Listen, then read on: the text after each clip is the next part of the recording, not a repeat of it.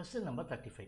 Diagram shows a diode bridge rectification circuit. Okay, the rectification circuit is here, and the input is a sinusoidal wave. Which of the following circuits will provide the most smoothened output signal? Okay, so what do you mean by smoothened output signal?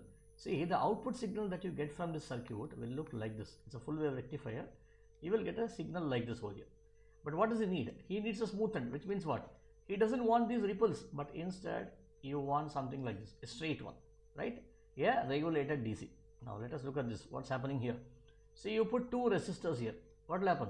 The current, the resistance, the effective resistance here will reduce. If the effective resistance will reduce, what will happen to the output? The current will increase, right? When the current increases, voltage will also increase. If you are supposed to get something like this, now here what will happen? You will get something like this, which means what? The fluctuation is not removed over here now. So therefore this is not the right option, because he is asking about smoothened output signal. This is not the right option. Then the next one. So what is happening here? There are two resistances kept in series, which means what? The resistance is increased over here. When the resistance increases, what happens? Current will reduce over here. When current reduces, what happens?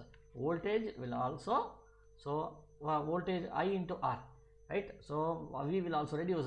So this will also not smoothen the output. So this is also incorrect over here. Then the next one. If I look at this one here, so the output from here comes like this. The DC part will pass over here, while the DC part is being blocked here, and the AC part passes over here, which means the output here will be something like this, and this is what is desired. So C is the right answer.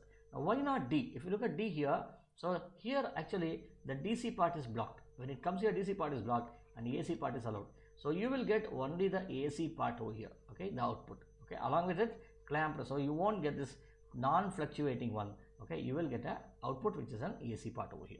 So therefore C is a right answer.